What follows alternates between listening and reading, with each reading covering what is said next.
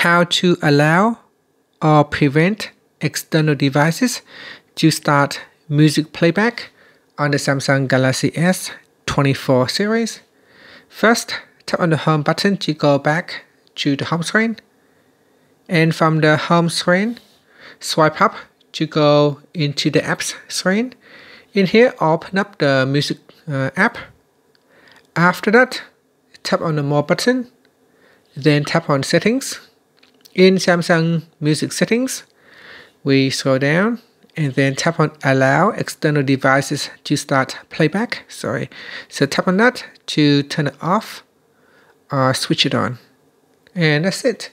After that, you can go back to your Samsung Music folders, or you can open up the music player, or you can tap on the home button to go back to the home screen. Thank you for watching this video. Please like and subscribe to my channel for more videos.